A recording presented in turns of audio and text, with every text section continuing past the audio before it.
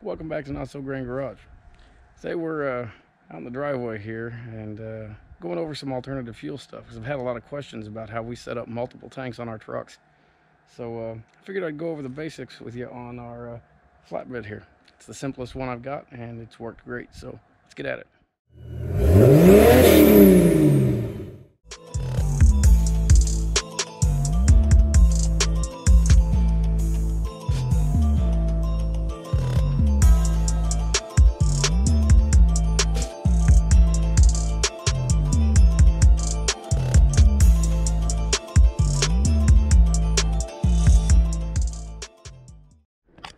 As you can see, we've got a bed-mounted tank back here, toolbox.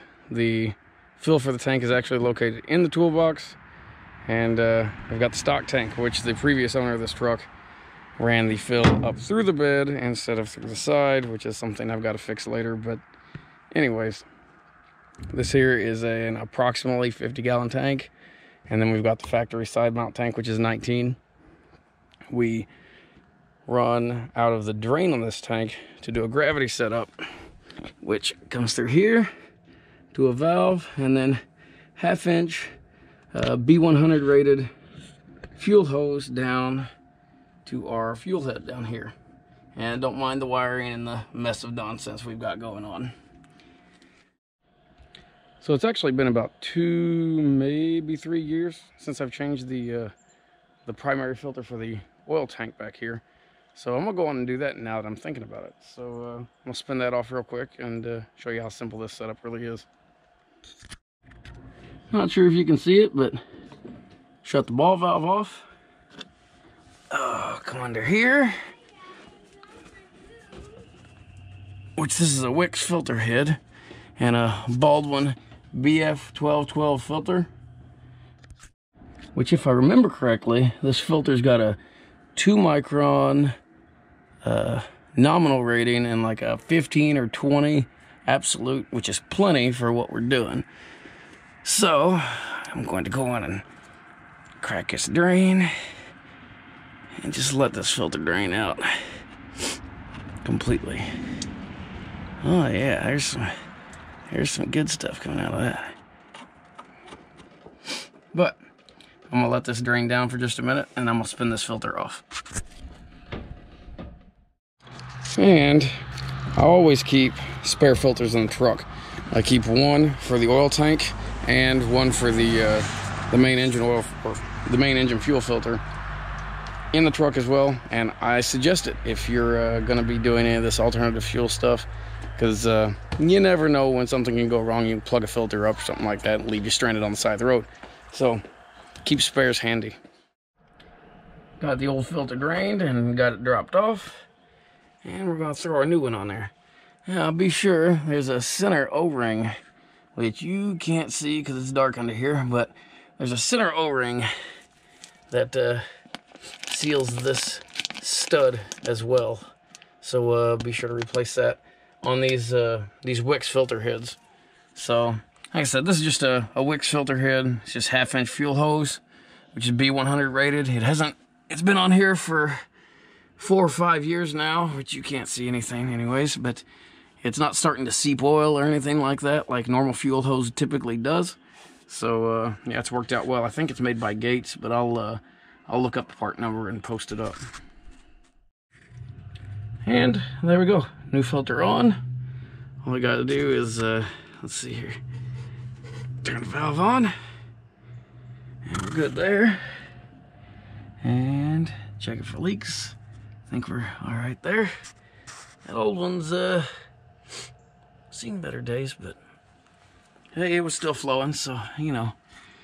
But yeah, now I'm just gonna hop around the hood and get the air purged out of the system, and should be good to go for a long time. Now, nice thing about running an extra filter right off of your oil tank, especially if you run a filter that's got a lower micron rating than the main fuel filter for the engine, the original one on the truck, you typically won't have to worry about plugging the engine oil or the engine fuel filter from the oil tank, because this filter is going to catch anything that other filter would catch and then some.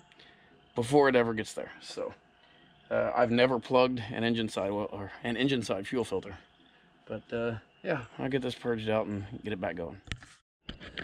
Well, this truck came with 2 tanks from the factory, but the rear tank wasn't hooked up when I got it, and the selector valve was broke, and the wiring was destroyed anyways. I don't really care for those 6-port selector valves. They're problematic anyways. So since all that stuff was trashed anyways, I went with 3-port manual valves. I love the setup. It's simple, it's reliable. There's nothing to go wrong with it. No wiring to worry about, no valves sticking shut or sticking open or what have you that's common on these trucks. And that's pretty well how I set up all of my twin tank setups. It's all manual, it's all simple, and the supply lines are all oversized for what they need to be. I typically run 1/2 inch minimum, and yeah, it makes things simple and it makes it reliable, which is what we're after. Inside the truck, our fuel line runs up and over the transmission tunnel, and we've got a pair of valves right here. These are 3-port valves, and this one here is the supply, this one here is the return. Up in this position, they are pulling from, this one is pulling from the factory tank, and this one is returning to the factory tank. But when I switch over, like so, we are pulling from the tank on the bed and returning to the tank on the bed. Pretty simple. So up here, we've got the factory IDI filter head, and yeah, it's running the factory mechanical lift pump down the block, and we come from those 3-port valves directly to the lift pump, which comes up to the factory filter head. Everything else is pretty well stocked, and this setup has worked great. Haven't had any issues out of it in, I'd say, 5-6 years that I've had this truck and had it running on waste oil. And yeah, it does great. It gives us great capacity. Everything's simple, there's nothing to fail. The ball valves don't fail. You don't have to worry about switches failing or wires getting cut or anything like that. So it works. You can do it a lot of different ways. Just think outside the box on it.